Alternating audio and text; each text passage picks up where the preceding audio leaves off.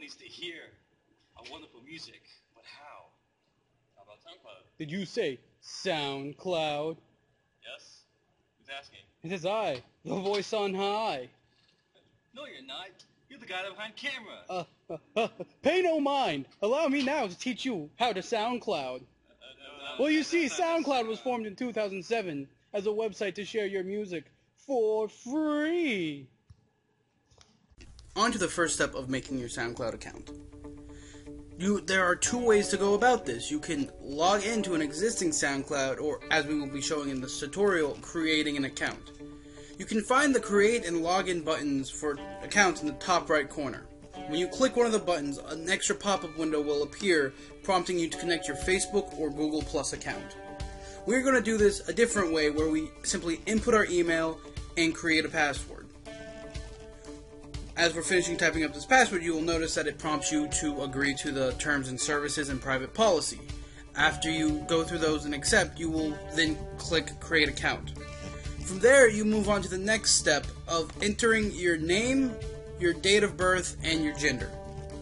While these aren't necessarily 100% important, it is important for you to follow these steps so that people will know who you are, and it will make it easier on your audience to find your music. As we are finishing up here,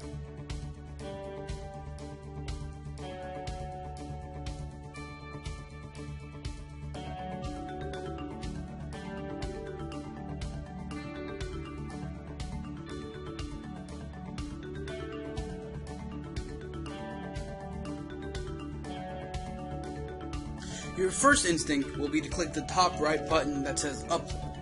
However, there's a step you need to complete before doing this.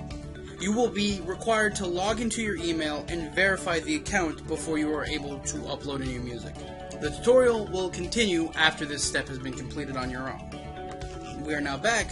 Having confirmed our email, we are now ready to start the process of uploading our music. You have two options when it comes to uploading to SoundCloud. You can upload a current file or create a new song. For the process of this tutorial, we will be showing you how to upload a song to SoundCloud. After you click the upload song button, you will be prompted to choose which file. I'm going to choose a random file from my list of music.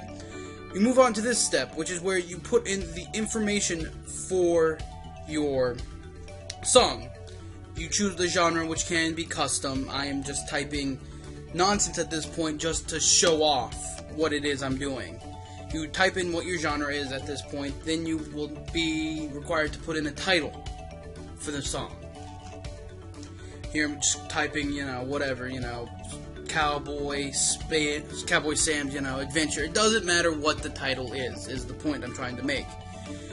From there, you move on to adding tags. Tags are a way for the search engine to easily find your music. The way you format a tag is you put a hashtag or a number sign as it is, and then the word, and then it will pop up with what you're trying to tag, and you click Add Tag. It is a very simple, easy process. From there, you move on to typing up your description. This is a simple way to describe what the song or audio track is. It's just a simple, this is a heavy metal or rap song. It's a way to quickly show it. From here, you can even set your tracks to be private or public and share them with Facebook, Twitter, YouTube, or Tumblr. And then you can move on to the more complicated stuff such as metadata and permissions, which for your first time you don't need to worry about there. Simply setting Creative Commons permissions and anything such as if you're selling your album. From there you click Upload, and congratulations, you've done it. Your song is now uploading to SoundCloud. You should feel proud that you've now contributed to SoundCloud.